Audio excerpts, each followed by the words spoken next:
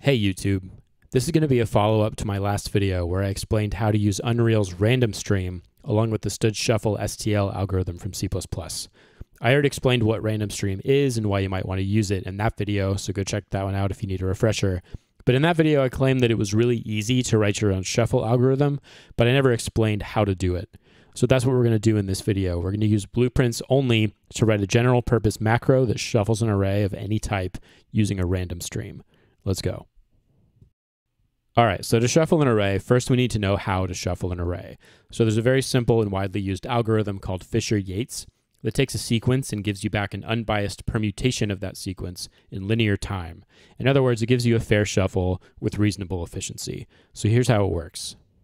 So here I have this array of the letters A, B, C, D, E, and I'm going to start an index, which I'm calling I, at 0. Note that the last index in this case is going to be 4 because there are 5 elements, and we're starting our count at 0. So step 1 is to choose a random number between I and 4 inclusive, because 4 is the last index. So here we randomly choose 2 and name it J. Next, we swap the elements at locations I and J. So C moves to index 0, and A moves to index 2. Next, we increment I. If it's less than 4, after we increment it, we rinse and repeat. So since 1 is less than 4, we go back to the top. Choose a random number between 1 and 4 this time, since I is 1. In this case, we got 4. Swap the elements at index 1 and 4. Increment, rinse, repeat. Notice that as we march onward, everything to the left of I has been shuffled, whereas everything to the right may or may not be yet. So in this case, we chose a random number between 2 and 4, and we got back 2, and we're on index 2. So that's fine. This basically just means that step 2 right here doesn't do anything, since swapping an element with itself does nothing. So that's fine. This element just isn't going to move right now, which is totally valid. So one more round through the steps. And when we get to step 3 this time, we're going to increment I, and it's going to be 4, which is not less than 4, so we stop. Notice we don't need a special step for the last element. It was already shuffled by all the preceding steps. So we're done. Our array is nice and shuffled, and that was pretty simple if you ask me. So let's go implement that in blueprints. So here's the level I'm going to do this in. You can obviously do it wherever you want. I just have some code in my level blueprint here that's pretty similar to what I had at the end of the last video. I have an array of A, B, C, D, E, and on begin play, I'm just printing out that array, as you can see here. There it is. And you see I have this random stream here that's not hooked up to anything yet. So I want to tweak this code to shuffle the array using this random stream first before printing it out. So we're going to write the code that does that here. So we're going to implement this as a blueprint macro. It needs to be a macro in order to use wildcards as input and output types, which we definitely want to do. We want to be able to use our algorithm to shuffle this array of strings right here, but we also want to be able to use it to shuffle an array of integers or actors or whatever. And so in order to represent that genericness in blueprints, we use wildcards. And for better or for worse, mostly worse if you ask me, wildcards are only supported by blueprint macros, not blueprint functions. So we're stuck using a macro, which is unfortunately going to introduce a little bit of weirdness right off the bat for reasons that we'll see, but we'll walk through it all together. So I'm going to start by creating a blueprint macro library right in here. And it needs to be a subclass of object, and we'll just do that. And we'll name it BP algorithms in case we think of any others we want to put in here. So I'll open that up, and it opened on my other screen. Here it is. So by default, it gives us this thing, this new macro. We're going to change this to be called shuffle array using stream. And I actually think this is the same project where I have the C++ version of this. So I'm just going to put an M in front so we can remember that. This is the macro version. And so now let's go down here to the details and look at the inputs and outputs. So our inputs, let's make this bigger, are going to be an array of wildcards as our input array. And then we also need a parameter that is our random stream. And that's going to be of type random stream. And we only need 1, so I'm going to change this to single. And then for our outputs, we are going to output an array of wildcards, just like our input.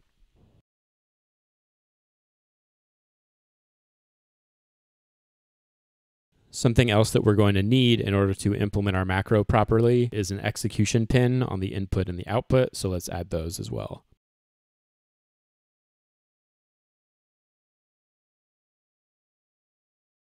And I'll just drag those to be first. And so this looks pretty good. This is what I would expect the pins on our macro to look like. So let's just go back to our level blueprint and add a call to the macro and hook it all up properly before we come back and implement it. So back over here, I'm going to add a call to mShuffle array using stream. And this is our macro that doesn't actually do anything, but we can still use it in the right spot. And if we run this right now, we should actually see nothing appear on screen, because we're not even returning anything from our macro right now. So the output here is just an empty array, so that makes sense. All right, so let's see how to implement this thing for real. So as I mentioned, right off the bat here, we're actually going to see a little bit of weirdness due to the fact that this is a macro. So these inputs here are just whatever we're sending in from the outside, and they're not even variables or like values. They are literally just whatever we're plugging into those pins at the call site. So here we are plugging in a pure array pin into this input parameter. And so every time that we read from this array inside the macro, it's going to read again from that pure node. And it's not going to work because we're going to be trying to modify the input array, but then every time we go to read from it again, it's going to read directly from that make array node all over again. So we're not going to see any of our changes that we made. So we actually need to kind of make a copy of this input as well as the random stream actually into sort of local variables so that we can scribble all over them, mutate them, and then return them. Unfortunately, macros don't support local variables in the same way that functions do. There's actually a little bit of a workaround, a little bit of magic macro stuff that you can do, and that's what we're going to do right here. So I'm going to start here by adding a sequence node, and I'm going to add 3 pins to it. The third one is going to be our actual shuffle logic. The first 2 are just going to be setting up these local variables that I'm talking about. So off of our then 0 pin, we're going to set up a copy of our random stream input here. So we're going to store that local variable in this thing called a local wildcard. And this is that macro magic I was talking about. This is only available in macros as far as I know. And it's just a way to place a temporary kind of anonymous variable and store a value in it and read from it later. So I'm putting it down here so that we can have easy access to it down at the bottom when we actually do our shuffle, but we're actually going to assign to it up top here. So I'll just add a call to assign. And the variable that we're going to assign to is this guy. And we need to figure out which value to plug in. Now, in the last video, I talked about, we could just do this. We could just plug the stream directly into this. But in the last video, I mentioned how it's a really bad idea to just make a copy of a random stream. And that's exactly what this would be doing. What we should probably do instead is implement kind of a light version of the fork function that we did in the last video, which uses a random stream to create another random stream. And so that's what I'm going to do up here. I'm going to make a random stream. And the initial seed that I'm going to use is going to be based on some output from this random stream. So we're going to get a random integer from this stream, and we're going to use that as the seed of our new random stream. And we need to be careful here. We need to plug in something sensible for the max. I have this on my clipboard already. This is just the int max constant. It'd be nice if there was a way to read that from blueprints. I couldn't figure out how, so I'm just hard coding that in here. That's going to give us a wide range of seeds that our new random stream can have. So then we're going to plug that into the value that we are assigning to our local wildcard. And so that's our forked random stream. Now we need to do the same thing with our input array. This time we don't need to do anything fancy. We can literally just copy it into an array local variable. So let's do that. So I'm going to create a new local array of wildcards right here, which is exactly the type we want. And on our then 1, I'm going to assign that to our input array. So now we have these two copies of our parameters down here, and we can mutate these all we want. So now let's implement the core loop of our shuffle, and this is going to be pretty straightforward. Before we add our actual loop, I'm just going to grab the length of this array, and I'm going to subtract 1 from it. And that's going to be our last index that's going to bound our loop iterations as well as the range of random numbers we're going to be generating. So let's go ahead and create an actual for loop now. And the first index is going to be 0. The last index is going to be length minus 1. And now we just need to generate a random number and swap with it like we did when we were talking about how the algorithm works. So the loop body is going to be a call to swap array elements, which is a handy node that pretty much does exactly what we want. It just takes in 2 indices and it swaps the positions of the elements at those indices. So the array that we're going to be using is our array, of course. And one of the indices that we're going to swap with is our current index. And that's the I from our example earlier. And then the second index that we're going to swap with, our J, is going to be randomly generated by our RandomStream. So the way that we do that is we add a random integer from stream, random integer in range from stream, rather, node here. And the output is going to plug into our J slot down there. The min is going to be the index that we're currently on, because you remember as we're marching forward, kind of the range of integers we're choosing from gets smaller and smaller. And then the max is just going to be the length minus 1.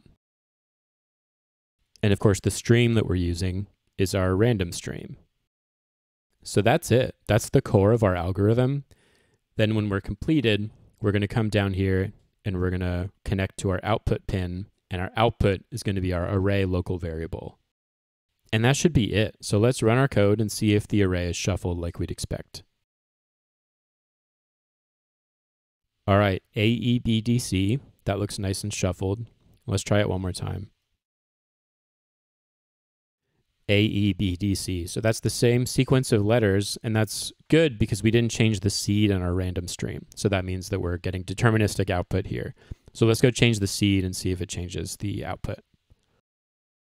So let's change the seed to like 42. And now we have CEADB, which is definitely different. And we'll just try one more for luck.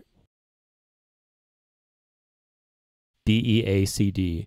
So our macro seems to be working. We're getting all these nice different sequences, and they're all deterministic based on the seed that we pass in. So that's it. That's how you implement a shuffle algorithm in Blueprints using RandomStream. I hope you agree that that was not that hard. Of course, we could clean this up. It looks a little bit like a spaghetti monster here. But aside from that, I think this is pretty cool. We've got this general purpose shuffle algorithm. It works on any type of input array and generates a deterministic result based on the stream that you pass in. So thanks for coming along on this journey with me. I'll see you next time. Oh, wait, one last thing you might have noticed is that our implementation here actually differs very slightly from the algorithm that we talked about.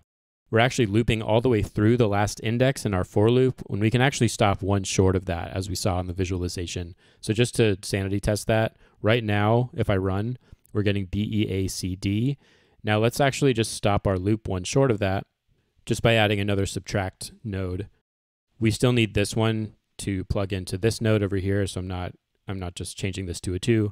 I'm going to create a new one and set this to 1 and plug that into our last index. And we'll run again, and we still see BEACD. It's exactly equivalent if we stop one short, and it's a little bit more efficient. So that's a nice little micro optimization we can do. All right, that's it. Bye.